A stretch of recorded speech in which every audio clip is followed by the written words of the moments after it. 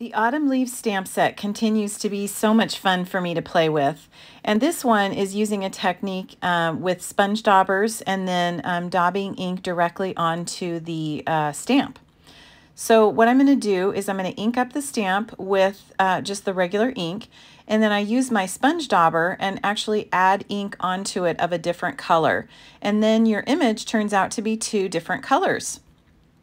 It looks so cool, and fall leaves are the perfect thing for this technique. Now I'm going to have close-up pictures and the details on my website. I'd love for you to go over and check it out at madetocreatewithlisa.com. And yes, I'll have all the colors and everything that I used there. Now I'm going to use the matching dies here and cut out the leaves. And then I'm layering them on a background of one of our embossing folders. That's the leaves, I think that's called the Leaves Falling embossing folder, and it's just so pretty. It's really subtle. You see those leaves on there? So we're just going to add a bow and a few gems, and it'll be done. Thank you so much for watching. I hope that you'll like this post and share it with your friends. And definitely follow along and turn your notifications on so you'll get notified when I post new things.